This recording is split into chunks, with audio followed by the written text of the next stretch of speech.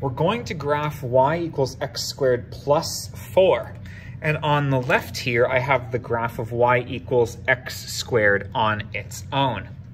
The difference between these two graphs is that this one has been shifted up 4 units. This is a vertical translation up by 4.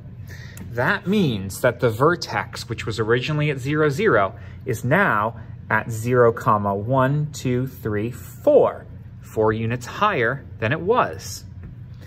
These points, -1 and 1, 1, also get shifted up 4 units. So 1, 2, 3, 4, and this one goes to 1, 2, 3, 4. Look how the arrangement is the same. From here, I go over 1 and up 1 in either direction, over 1 and up 1 in either direction. You wouldn't be allowed to do that if there was a stretch of some kind, but there isn't. All that's happening here is a shift.